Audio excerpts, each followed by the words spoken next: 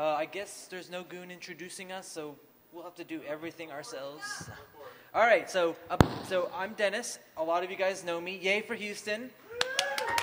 And a lot of you know me from my previous talk. I talked about access control systems. So this is going to be my second time speaking. I work for LARES Consulting. I'm an adversarial engineer, my most favorite title yet. I am also, since I'm from Houston, I'm a founder of Houston Lockport, or Lockpicking Club, and Houston Area Hackers Anonymous, just a bunch of us hanging out, drinking beers, and doing micro talks in Houston. So, ooh, what do we got here? Libations for your talk. Oh, thank you so much. Round of applause for Kyle. Ooh, that's good. All right. And so I'm Tim. I'm a red team manager for LARES, which means I don't want to call Dennis employee, but more of a team lead, consultant, that sort of thing. This is my 10th year as a DEF CON goon, so I'm eligible for retirement now, which is always fun. Yeah, woo. I'm also a former CCDC team coach for a group of college students through CCDC. I don't know if y'all are familiar with that program. I see you guys in the back. Awesome. And I'm also former CTF participant for DEF CON. I did that 2 years in a row. I also ran the wireless contest for a couple of years. So I've kind of been around. I've done a little bit of everything. This is also my second DEF CON talk. So what we're going to talk about is sticky keys. If I say sticky keys, does everybody in here know what we're talking about?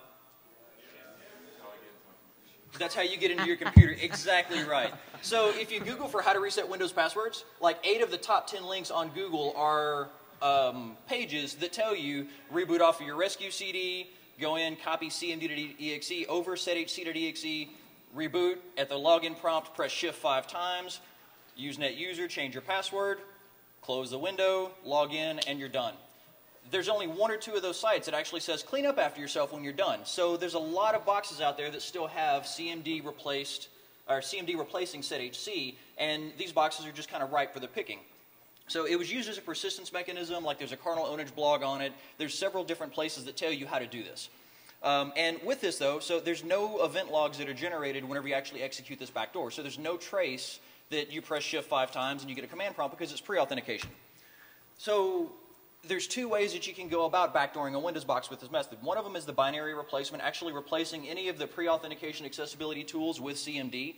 Or you can set the image file execution option registry debugger key to be cmd.exe. And so whenever you access any of the accessibility tools from within Windows, you get a command prompt running as system pre-authentication.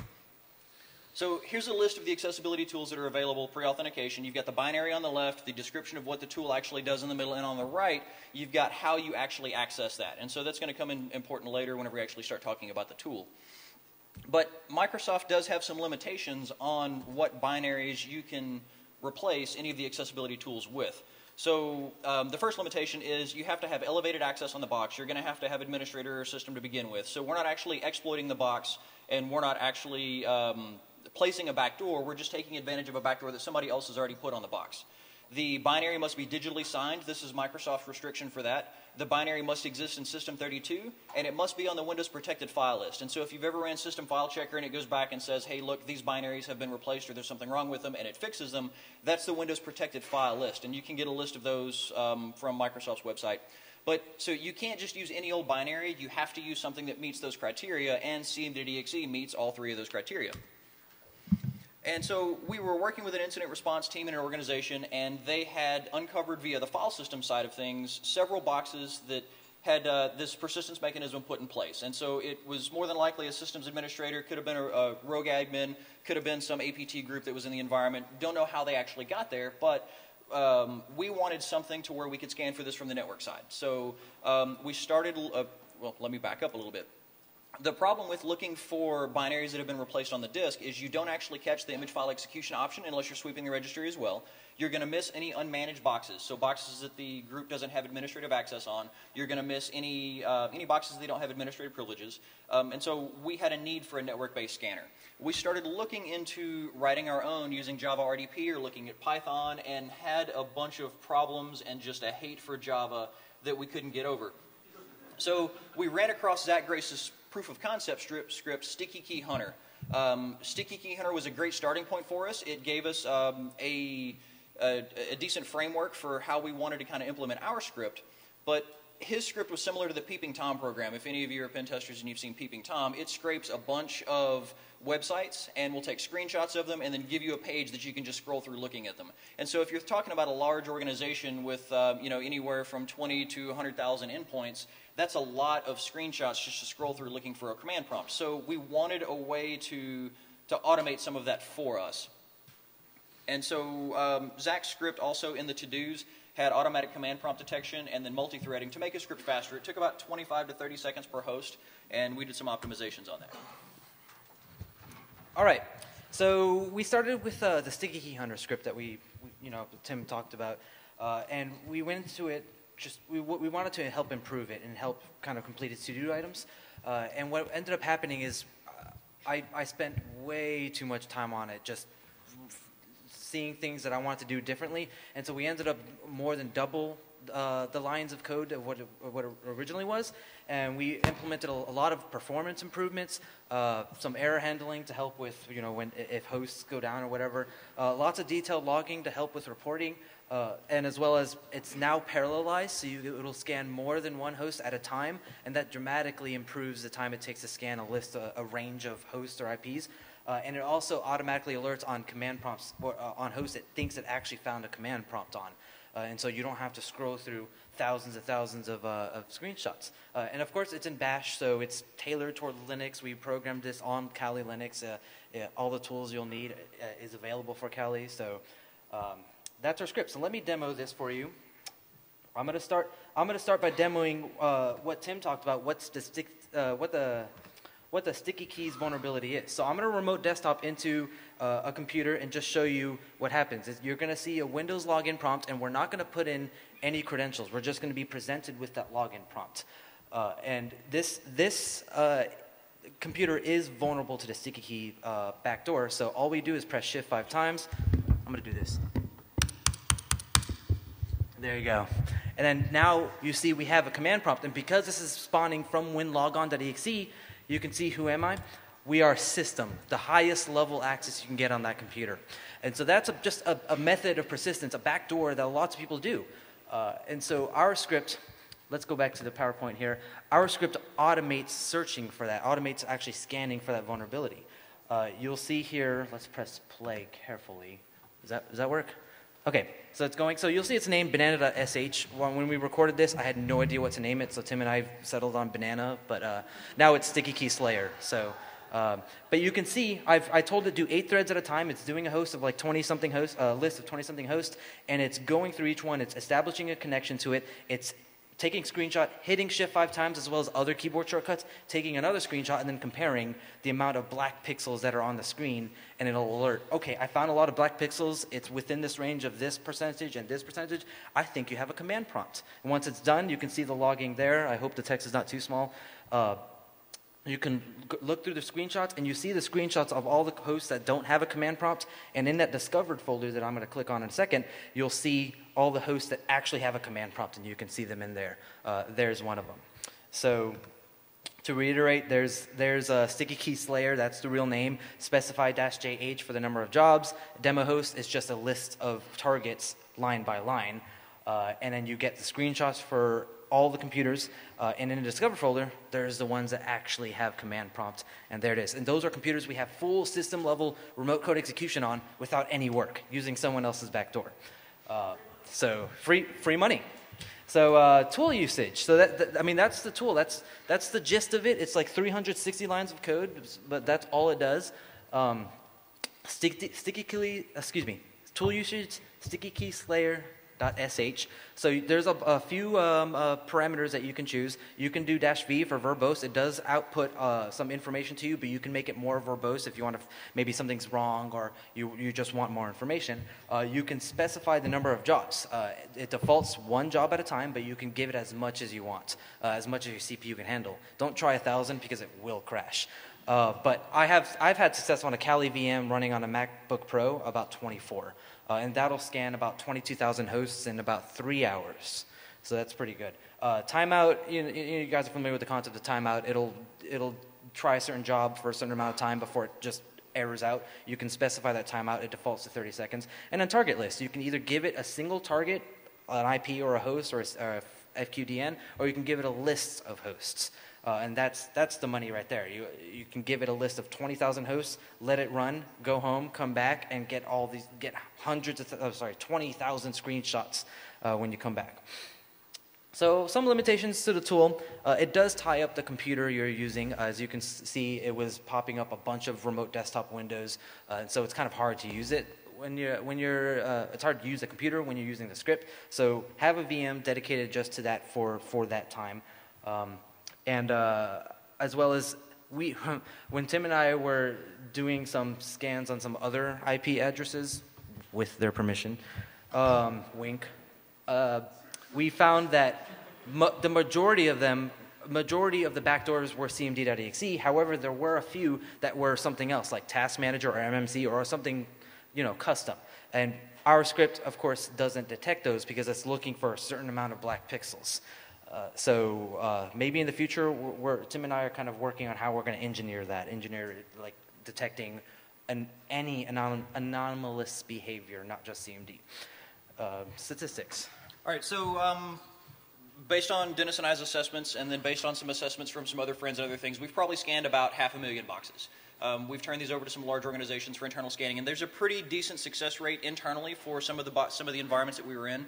But we decided to turn around and look at a large business class ISP. I went to Shodan, did a search for business ISP, and then port 3389, got a list of boxes that were exposing RDP to the internet, and there were about 100,000 or so roughly in that list. We had 570 system shells by the time the scan was done. It took about 6 or 8 hours to scan that large of an IP space. So that was one out of the real statistic was like 1 out of every 173 boxes. 1 out of every 175 makes a great round number for it. But that was far more boxes than we thought were actually going to be vulnerable to a backdoor that's been around for years. I mean, our first step into this was, this is going to be stupid, nobody's ever going to do this. And it turns out this is happening all over the place. So by looking at the domain names on the login screen, there's educational institutions, there's law offices, manufacturing facilities, hospitals, pretty much any vertical that you can think of have free system shells on their boxes. So if you step into an assessment in an environment, if you're doing an external test and they have RDP enabled, hey, take a shot, it may work. If you're internal, that's even better because you may find 1 or 2 servers, but those 1 or 2 servers you've got a system shell on that you can now run Mimikatz or go from there with absolutely no logging. By the way, that's 570 plus shells we got, like, with no work required. How is that not worth a round of applause?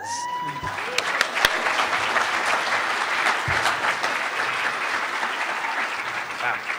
All right, so now we got to talk about what matters most, right? The recommendations, the remediation, the prevention detection. So we've worked a lot on the remediation side of this. So we came up with a few techniques, a few just ways to help mitigate this. So if you do find one of your boxes in your environment are vulnerable to this backdoor, there are a few things you can do.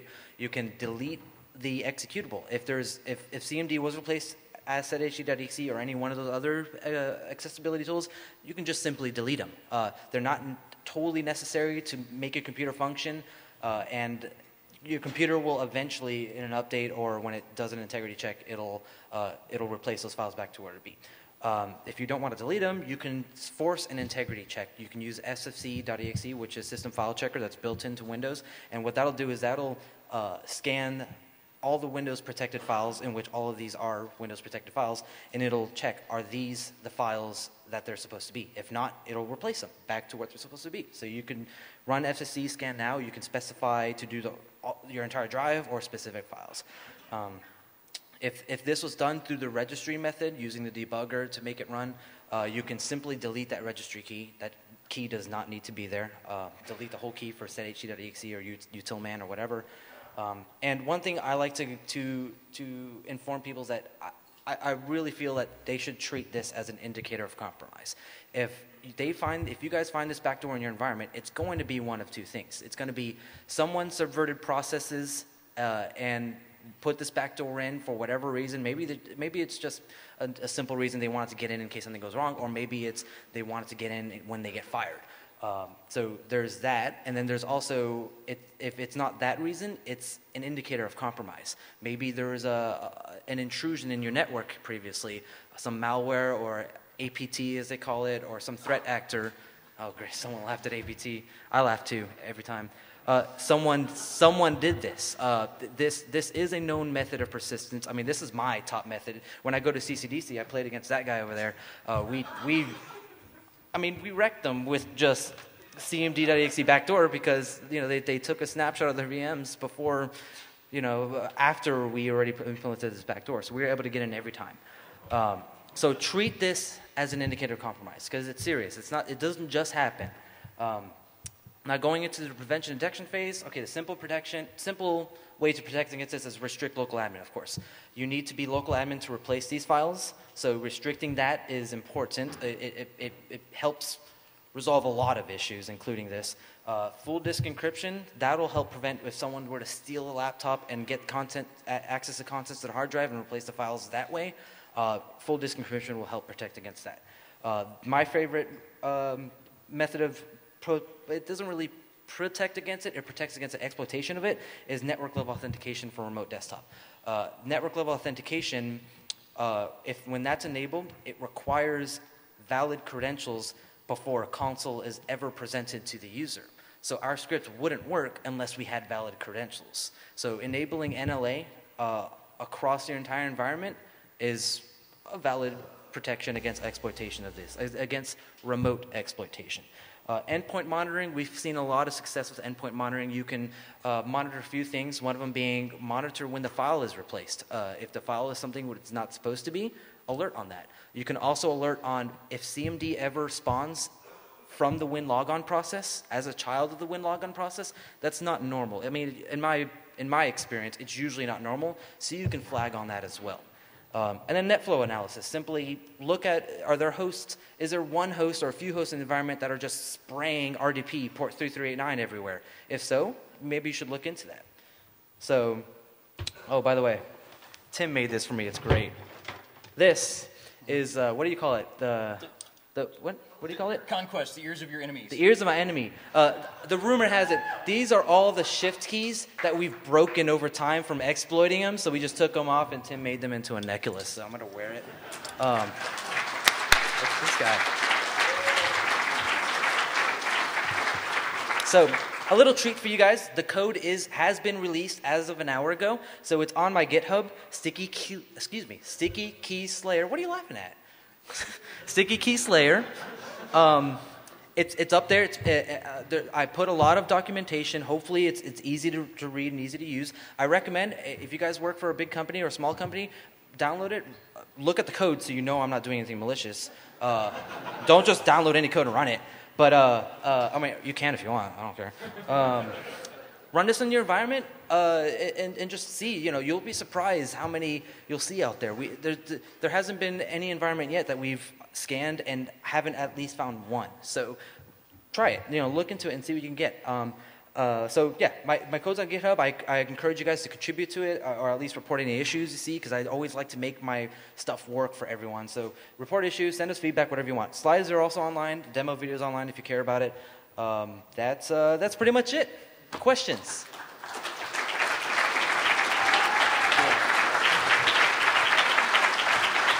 So we've also got a weaponized version in the works that you can just say execute this code as soon as you find a command prompt. So you just set it and forget it and watch the shells rain in. So that's I call it rainingshells.sh. Question over there. Oh. We'll repeat the question. Yeah, yell. Okay. Oh, all right. All right, yeah, that's a good idea. Okay, we'll do that. Okay, questions go up here. So we have 3 minutes for questions. And then the loudmouth in the back? Yeah, I'm sure you have questions. Okay, go ahead. Is it on?